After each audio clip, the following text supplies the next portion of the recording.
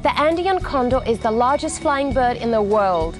Found in the Andes mountain range of South America, the condors are the largest member of the vulture family and eat carrion, found from a variety of mountain species, including llama, alpaca, guanaco, and mountain goats. They can weigh up to 30 pounds and have a wingspan of up to 10.5 feet. Wow!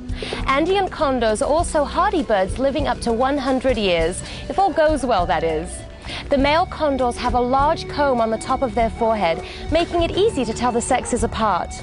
Male birds are also slightly larger than the females, which is opposite of many of the other raptor species of the world.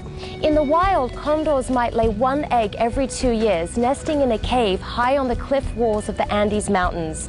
That egg will take 58 days to hatch, and the chick will take up to 8 months to fledge.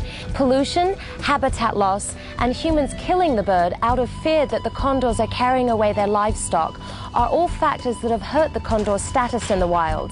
Because of these human activities, Andean condors are now completely extinct in Venezuela, and less than 100 birds are left in Colombia and Ecuador combined. Only Chile and Argentina still have significant condor populations, thought to be around a couple of thousand birds total. That is still not many birds for a rugged area of over 300,000 square miles and spanning 5,500 miles long. To help try to save these huge and majestic birds, several breeding and release programs are underway by various facilities in both South and North America. Even the Havana Zoo in Cuba donated a baby condor born there solely to be released back into the Andes. All these condor lovers have one goal: to prevent the Andean condors from ever becoming extinct in the wild. One such breeding program, located here at the World Center for Exotic Birds outside of Las Vegas, Nevada, is also attempting to supply condors for release.